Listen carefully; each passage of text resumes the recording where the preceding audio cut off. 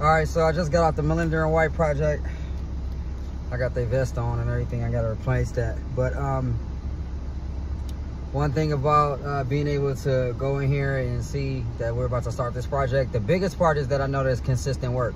Like, that was the main thing that I was searching for when I was on the BCBG project off of Hyde Park. I was working as a laborer through Select Staffing, and I was there for a significant amount of time. I had to get a couple of good paychecks, enough for me to be inspired to want to start my own company, right?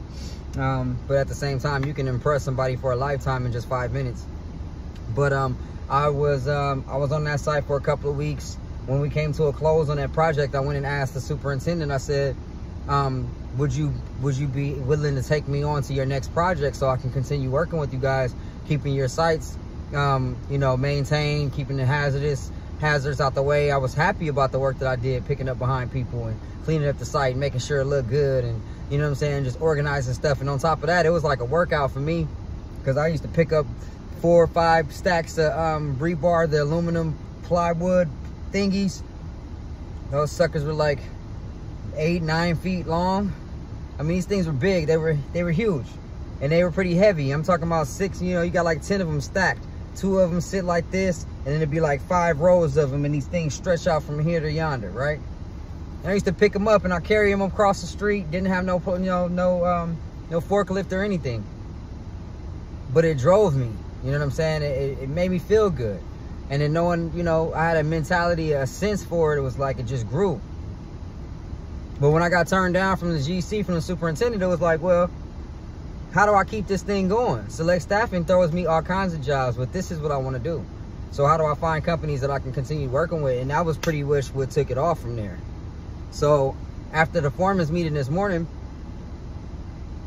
you know, seeing my company on that piece of paper and seeing how those days were coming up, it was like I can only resonate with that younger me inside of me that was just looking at the days on the calendar, like, how many days do I have here?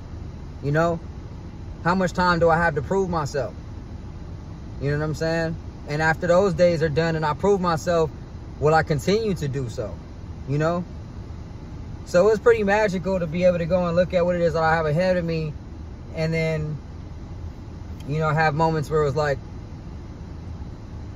nah, you're just gonna be consistent. And as long as you got the manpower, they gonna look towards me for their final clean from here on out. And that's what I seek out to do. I got about 20 people right now that's ready to jump on site tomorrow. And I wanna make sure that all 20 of those people get on site tomorrow. And that's what's gonna happen. And we're gonna dominate. We're gonna do what we gotta do. I want enough people all at one time for us to all learn and gain from this experience that's about to take place for NSU and for me. So this is about to be pretty dope. Yeah. I'm gonna write a song about it. I might write a whole damn album about it. Yeah.